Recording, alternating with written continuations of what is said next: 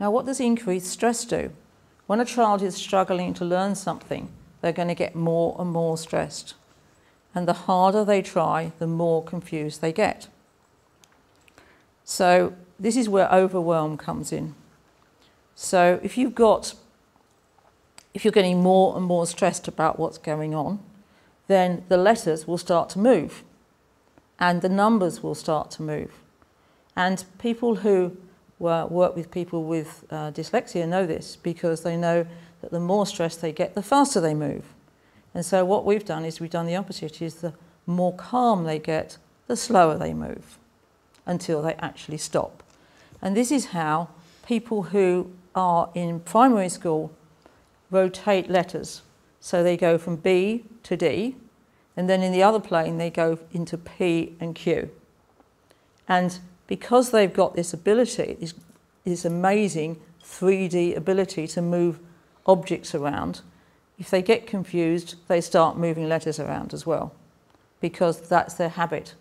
Their habit has been, when confused, move things around. And so when confused, you start moving letters around.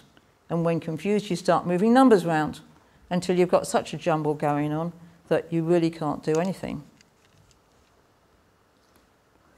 And then, of course, what happens next is we have children who become hyperactive, who can't sit still because they've got all this stuff going on in their head.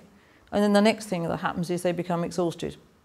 So they come out of school at the end of the day absolutely shredded because they've had all this jumble going on all day and it's exhausted them. So what's the connection between stress and letters moving on the page?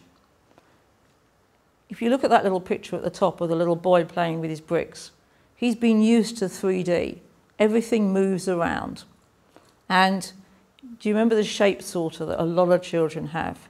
So what they're doing there is that they've got a triangle, for example. It won't fit in the triangle with the hole on the shape sorter, so they turn it round. It finally drops through the hole and everybody cheers and says what a great kid they are. And so they've learnt this pattern that says, when confused, turn it round and it'll work. Great. The only problem is when you start doing it with words, chaos breaks out, because you have to keep turning them round because they don't work around the other way. So you can start to get words like this: upside down, back to front, inside out, whatever. And it's all because they don't realise that they should be working in 2D, 2 dimensions. Words are 2 dimensions. They are flat on a piece of paper. They are not 3-dimension objects to be moved around. And only the most creative people can do this. If you're a bit boring and you're not very creative and you don't have this amazing ability to move pictures around, you're not going to do it. But if you're very creative, you'll start moving little b's into little d's. Interestingly, if we were teaching children in capital letters, they wouldn't do it, because a big D doesn't turn into a big B.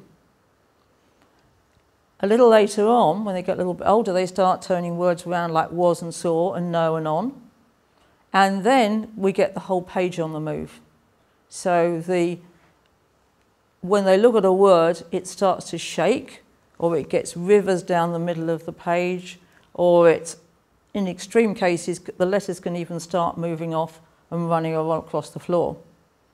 And then what do we see in school? So we have children who are confused. Then they get overwhelmed with too much information. Then they start feeling as if they're a bit bewildered about, it's just like as if you just jumped off of a roundabout and you're feeling a bit sick. And then they blank out in extreme cases. And would you want to read or write if this is what was happening to you? Would you even want to go to school?